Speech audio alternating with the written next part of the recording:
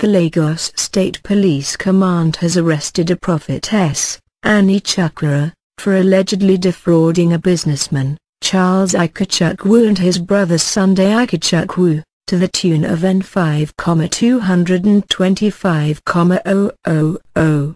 Punch Mehra learned that the suspect allegedly collected money from Charles in order to acquire a Guyana passport. Charles said, "She, Chukwurah, used to pray for me before I left Nigeria for Switzerland.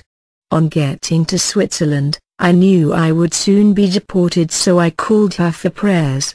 She then said she could help me acquire a Guyana passport, but I would need to pay N1,150,000 for the passport and ticket. She explained that with a Guyana passport, I would not need a visa to enter certain countries, so I gave her the money." Charles said he also sent N3.5 meters to her to buy a piece of land for him, but she embezzled the money. According to police sources, the suspect also collected N1,355,000 from the victim's brother in order to start the charcoal exportation business. Sunday said, "She, Chukwurah, said there was a business opportunity in the United States which entailed the exportation of charcoal.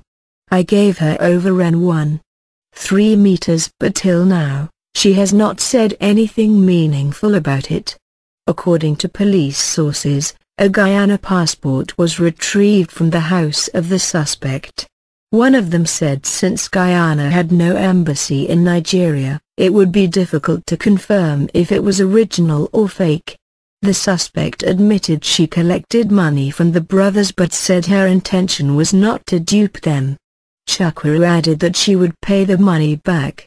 She said, "I am the General Overseer of Fire of Revival Ministries located in Ipa. I have members and I am an honest person.